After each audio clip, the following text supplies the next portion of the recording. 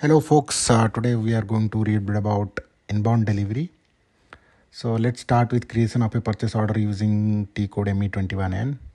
Once you execute ME21N, we need to enter the supplier and then the purchasing organization, purchasing group and company code. Having done that, let's enter the material that we want to order from our vendor.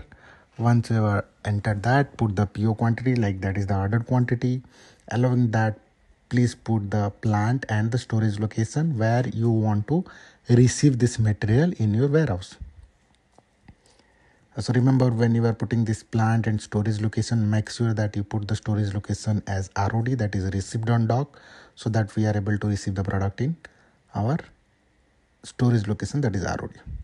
Right, once we have done that, let us now go into the item details tab and go to the confirmation control key. Make sure you give in the confirmation control key to be able to receive that as an inbound delivery.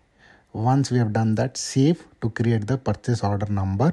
Once we have the purchase order number, you can copy that and keep it for your reference. Then we go ahead with creation of the inbound delivery using VL31N screen in the ERP side or on the S4HANA side. Once you have the supplier and purchase number, hit enter, go to the next screen. Here you can just verify whether you have the correct material, you have the plant and S-log or not. Then just go ahead and save it. This will indeed create the inbound delivery number. Just copy this inbound delivery number and let us execute /n/SAWM PRDI, that is to maintain the inbound delivery in the EWM side. Now put this inbound delivery number in the find screen, and then you can see your inbound delivery, goods received, unloading, put away, nothing has been started, right? You can also verify your document category, your document type, okay? And then in the item tab also you can verify the same thing, item type and item category, right? So once you have verified all these things, okay, we are very much good. Again, I'm reiterating my thing. This is the EWM site where we are viewing our inbound delivery. We are basically maintaining our inbound delivery.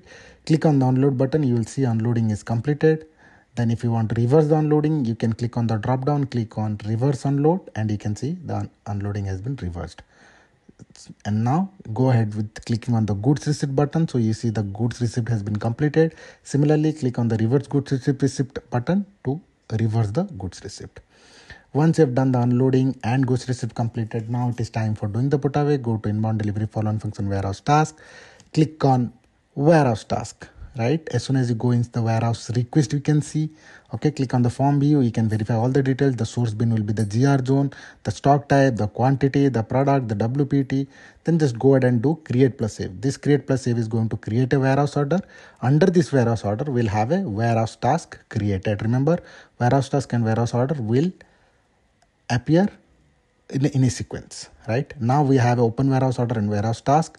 Just go ahead and see where it is moving. It is moving from GR zone to the destination bin that is being picked by your put away strategies, right? We'll have a document reference of inbound delivery, see the stock type, see the process type, then just go ahead and do confirm plus save. As soon as you do confirm plus save, this warehouse order and warehouse task will get confirmed.